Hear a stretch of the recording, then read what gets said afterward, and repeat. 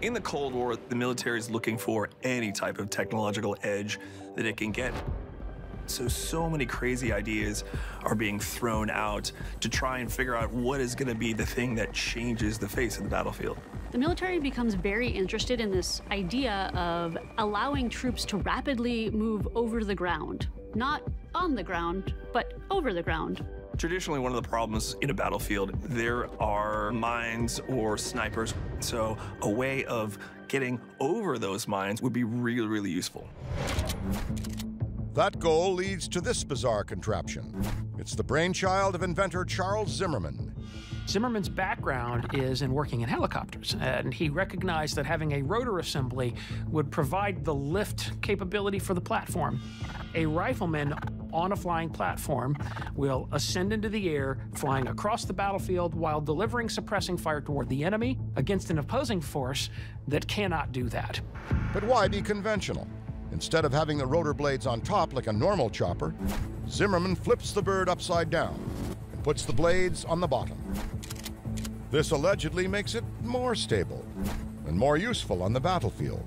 The idea is that you could steer it much like you can steer a Segway. You lean into it. Lean to the left, go to the left. Lean to the right, go to the right.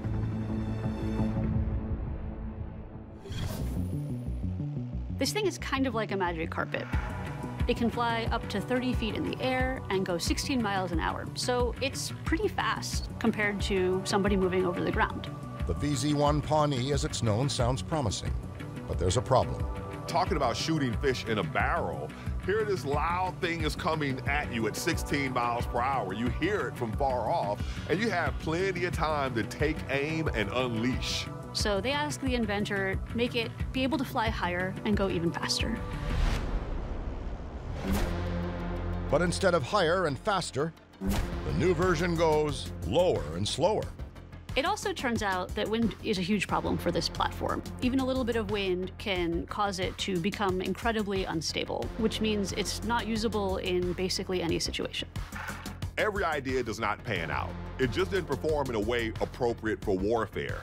But I want one. If a flying platform sounds insane, what about an inflatable airplane you can pack inside an airplane?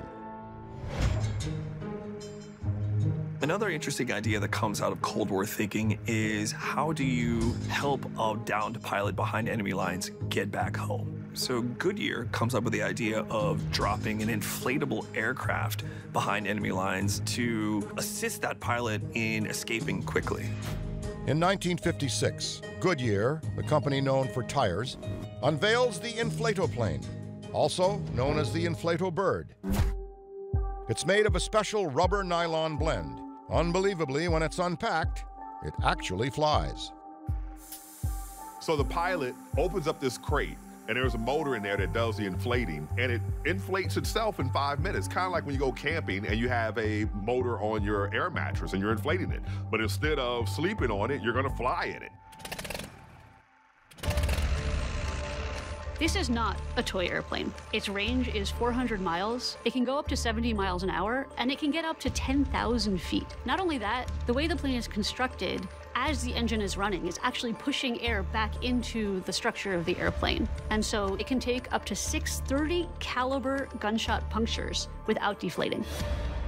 If you're thinking this invention is too good to be true, you might be right.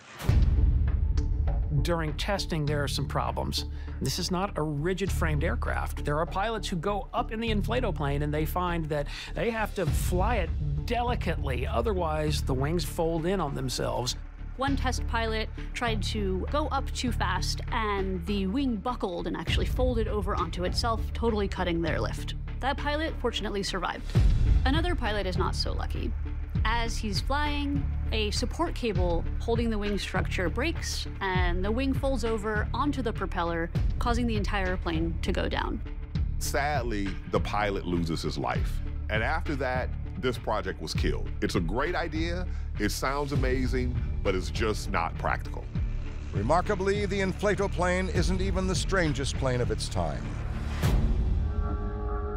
In 2012, the United States government decides to declassify documents that are labeled Project 1794. Dated 1956, and we're seeing what appears to be a UFO.